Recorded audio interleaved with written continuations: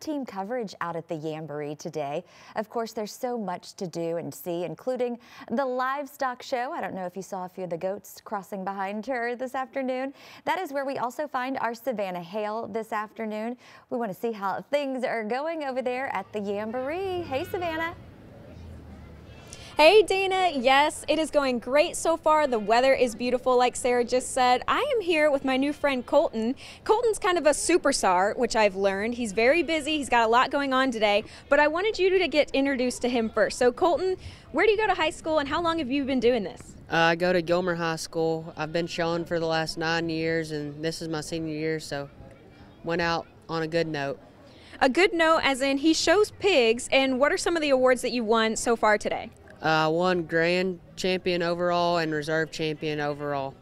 So that's some pretty big deal here in Gilmer. What do you win? We talked a little bit about the awards. It's pretty cool. Tell everybody what you get from that. So I get 2 belt buckles, one for each award that I won, and then Saturday is what we will have the sale, and I get to be a part of that as well.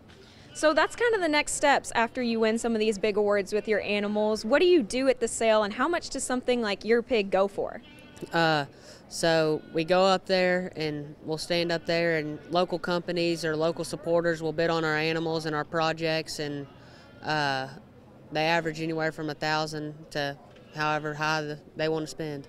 So it's a lot, guys, and I've seen Colton's pig already, and it's a big guy. Tell me again what his name was. His name's Tiny.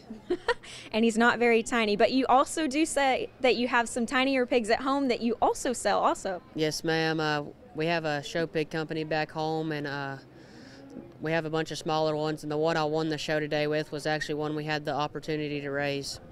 Perfect. Well, that's awesome, Colton. He's got to run. He's got a lot going on. In fact, I'm lucky I got to snag him. Colton, thank you so much. I wanted to ask you one more thing, though. Tell people what they can come out to on Saturday. Y'all can come out to the sale for all the livestock projects and support. It's Saturday, and come out and see everybody and at 2, and come out, see everybody, see all the projects and all the kids' hard work.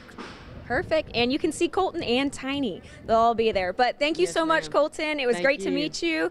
We'll toss it back to you guys in studio.